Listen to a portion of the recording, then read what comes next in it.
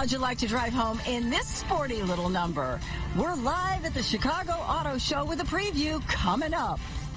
You can expect beautiful vehicles like this. It's such an eye catcher. This is the 2023 Chevy Corvette Z06. It has a brand new engine that is so powerful, it goes from 0 to 60 in 2.6 seconds. But this is why people come to the auto show. They want to see things like this. Even in this scaled down version with some changes, like there's no food allowed on the showroom floor. There's a whole separate area for that. This is still the best place to try before you buy.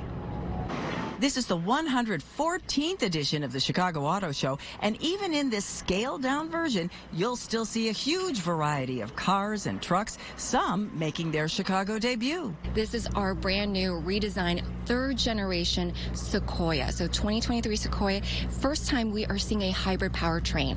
It comes with the iForce Max engine, so you are getting 437 horsepower and 583 pound-foot torque. If there's one theme that stands out, it's the increasing presence of electric vehicles like the Chevy Silverado EV and the Kia EV6. This is a car that does everything that you expect from an electric car, in that it's, zero emissions. You can charge it at home and at stations that are going in their numbers all around the country.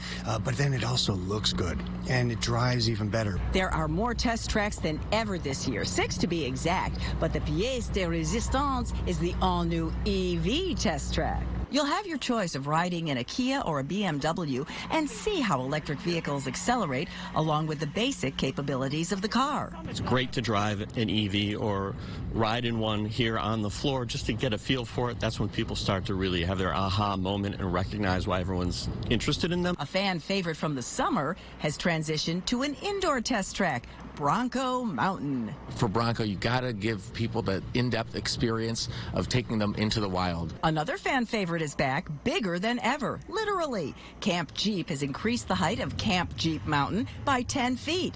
Not like there's any competition or anything like that.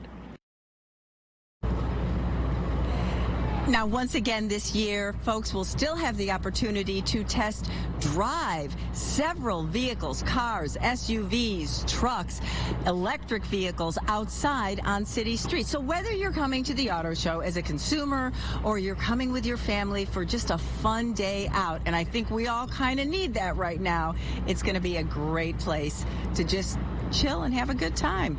Tanya and Terrell, back to you. Sounds like a fun time indeed. Oh, yeah, it is. I could do some test drives. Oh, yeah. Good time, Russ. Thank you.